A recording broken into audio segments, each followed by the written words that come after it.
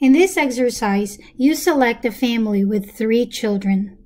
If M represents a male child and F a female child, the set of equally likely outcomes for the children's gender is given by the set here. Find the probability of selecting a family with 1. Exactly 1 male child, 2. Exactly 2 female children, 3. At least 1 male child, and 4. At least 2 female children.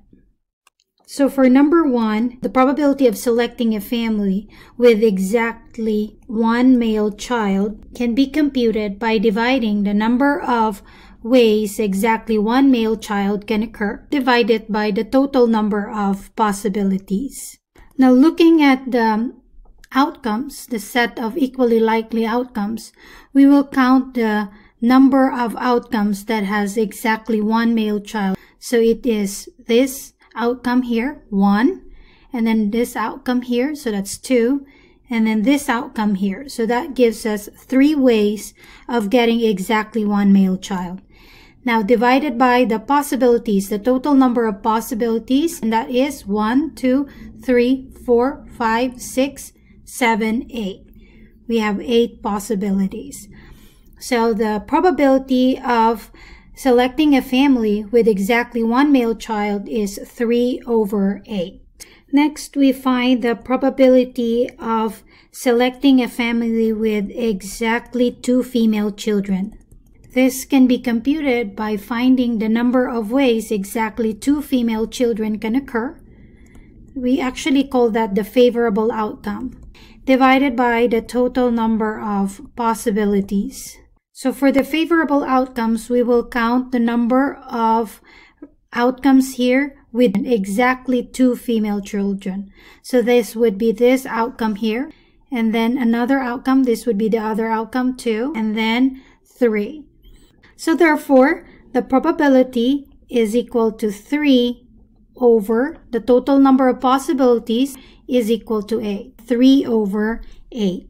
So next, we want to find the probability of selecting a family with at least 1 male child.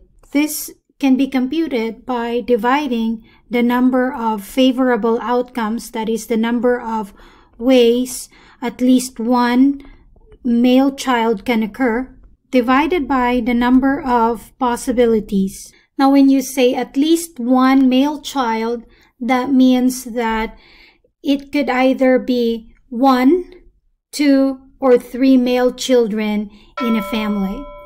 So if you look at the set of equally likely outcomes for the children's gender, the only instance wherein this could not happen is when a family have all female children. So therefore, the number of ways that at least 1 male child in the family is equal to 7. Divided by 8, that's the total number of possible outcomes. Next, we want to find the probability of selecting a family with at least 2 female children.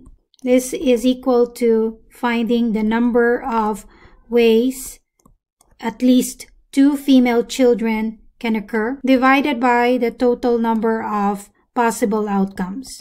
Now looking at the set of equally likely outcomes for the children's gender, the number of ways that at least 2 female children can occur is when you have this outcome here, MFF, FMF, FFM, and FFF. That gives us 4 favorable outcomes. So therefore the numerator is 4, and then the denominator, the number of possible outcomes, is equal to 8. So this is equal to 1/2. Use the spinner shown to answer the following questions. Assume that it is equally probable that the pointer will land on any one of the 10 colored regions. If the pointer lands on a borderline, spin again. Find the probability that the pointer lands in number 1, a red region, 2, a yellow region, and 3, a region that is red or blue. To get the probability of landing on a red region, count the number of favorable outcomes. That means the number of red regions. In this case, we have 1, 2, 3. 3 red regions. And divide that by the total possibilities. It could land on any of the colored regions here. We have 10 colored regions. So this is 10. Therefore, the probability of landing on a red region is 3/10. To get the probability of landing on a yellow region, we do the same thing. For the numerator, we count the number of favorable outcomes. So we count the number of yellow regions. The number of yellow regions here is equal to 2. We have 1, 2. Divided by the total possible outcome, and that is equal to 10. The probability of landing on a yellow region is 2/10, which is equal to 1/5. Third, we want to find the probability of landing on a region that is red or blue. To solve that, we will count the number of regions that are either red or blue. So we have 1, 2, 3 reds and then 2 blue regions. That gives us a total of 5 regions. Divided by the total possible outcomes, which is 10.